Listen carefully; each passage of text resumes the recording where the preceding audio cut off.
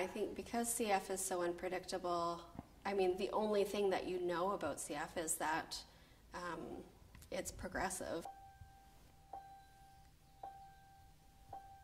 There's no way of really telling when things are going to really decline.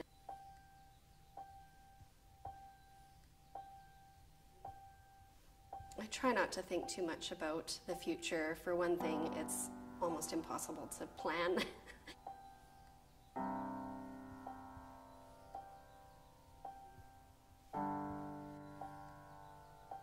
We do have goals.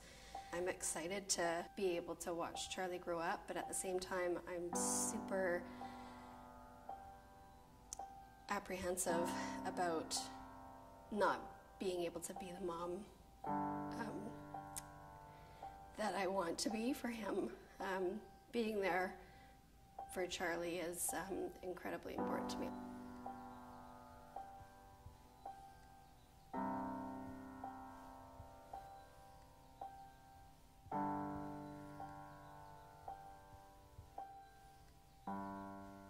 And I also think about all of the youngsters with cystic fibrosis nowadays.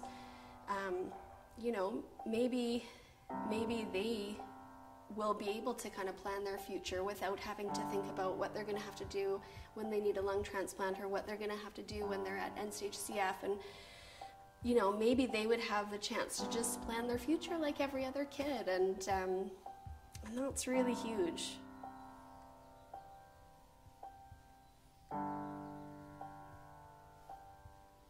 Something that's really, really important.